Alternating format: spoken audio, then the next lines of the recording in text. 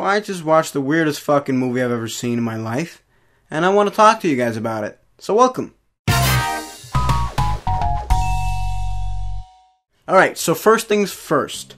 Happiness is a movie from 1998 about a family, more particularly about the Jordan family. There's the little sister Joy who has sex with one of her students and then gives him $1,000 afterwards. Then there's Helen, the middle sister. She's a successful writer, but she also wants to fuck a creepy guy making obscene phone calls to her. The creepy guy is a fat lonely man who is hit on by another woman who hates sex, and so therefore she kills and chops up a man when he tries to rape her. And then there's the oldest sister Trish, who is married with 2 children. Her husband is a psychiatrist.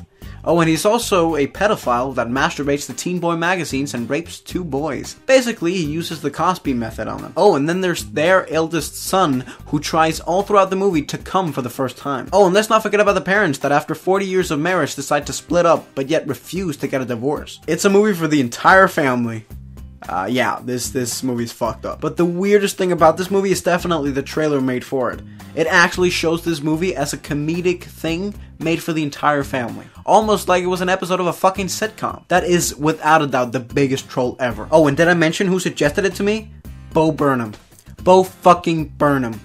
I mean, no wonder Bo has such weird humor. But just like with Bo's comedy, I also really love this movie. Well, love's a strong word. I mean, I love Bo's comedy, but I also really like this movie. It is so weird that it's actually pretty good. I'll be honest with you here, right? This is the first 2.5 hour long movie that I haven't fallen asleep to. And I've watched the Harry Potter movies. Yikes. But yeah, this movie is actually pretty well written and pretty well put together.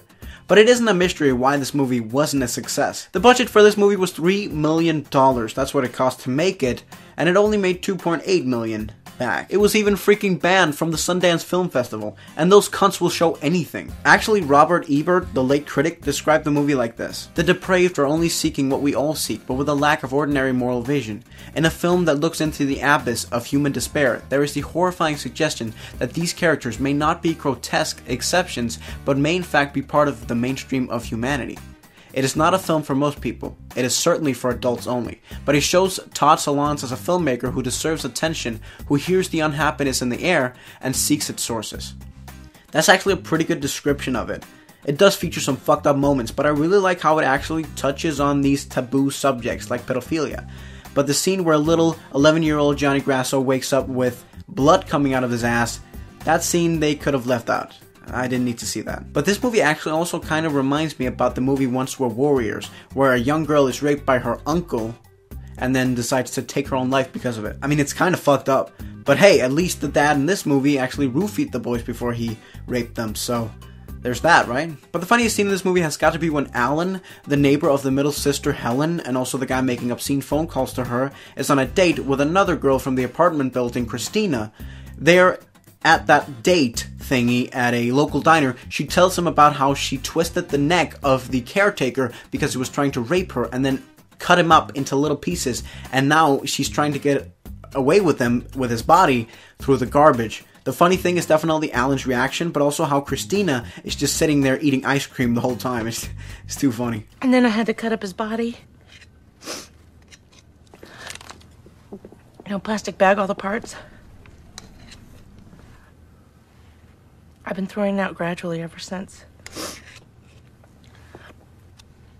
There's still some left in my freezer. Alright, that's enough about taboo, fucked up topics. I urge you to go watch the movie, though. It's pretty freaking good. Also remember, these are not traditional reviews. Notice how you never saw the word review in the title of this video. These Let's Talk videos are basically just me talking about whatever fucked up topic I choose to talk about, whether it be movies, or crazy videos on the internet, or fucked up feminists, or vegans, or whatever the fuck I may choose to talk about, but they're not reviews. Anyways, if you'd like to see the first one of these Let's Talk videos where I talk about the god-awful 2015 documentary Hot Girls Wanted, you can go and check that out. There'll be a link in the description, and also in a second.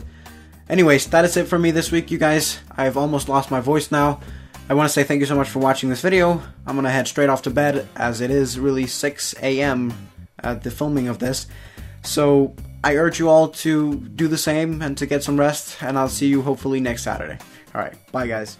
It says this, blah, blah, blah, that you can get $2,000, $3,000 for going out there once. I thought that I was just gonna go there, do 1 or 2, and come back. There's like no worse feeling than being used.